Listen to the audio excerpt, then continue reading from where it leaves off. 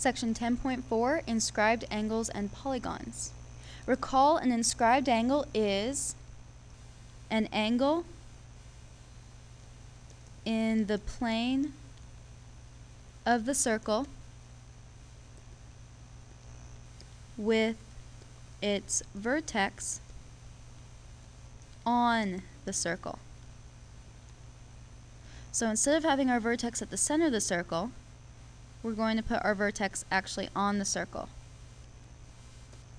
So in this picture, angle ABC is an inscribed angle. First thing we need to recognize is that the measure of an inscribed angle is half the measure of its intercepted arc. So if we have a circle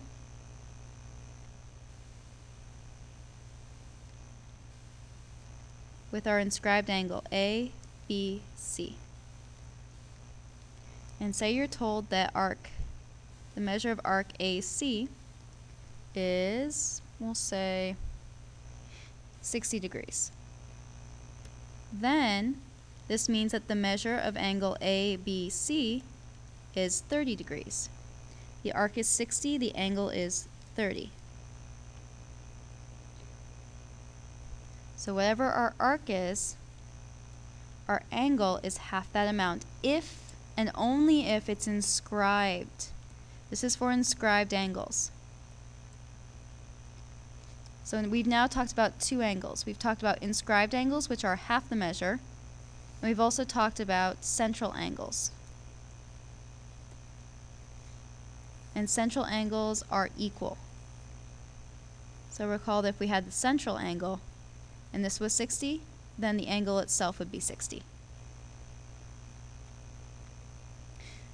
Let's work out an example. So in example 1, I want you to find the measures indicated below. We're given this picture. I want you to determine the measure of angle C and the measure of arc EB. Try this on your own first, and then resume the video when you're ready to check your solution. Okay, we see, first of all, we're given that arc BD is 48 degrees, meaning angle C is half of that, is 24 degrees. Furthermore, we see that angle EBC is 50 degrees, so its intercepted arc is twice that, is 100 degrees.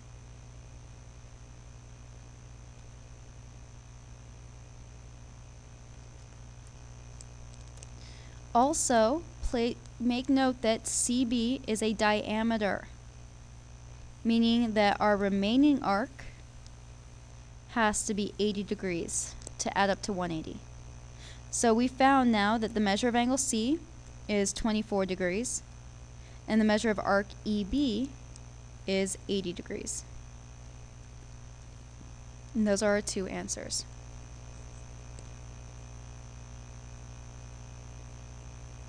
How about this one?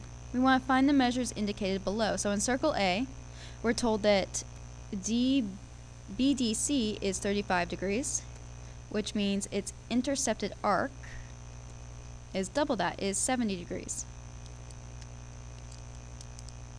Well, then what do we know about angle E?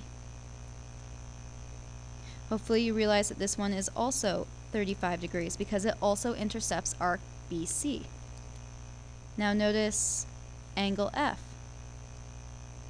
also intercepts arc BC, which means it is also 35 degrees. Now take a look at angle G. This one also intercepts arc BC, so this one is also 35 degrees. And finally, we see angle H also intercepts arc BC. So yet again, we have an angle that is 35 degrees. What this leads us to is to see that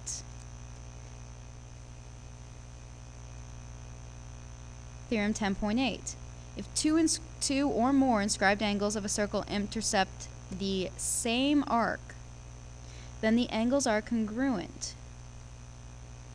So up here, all of these angles intercept arc BC.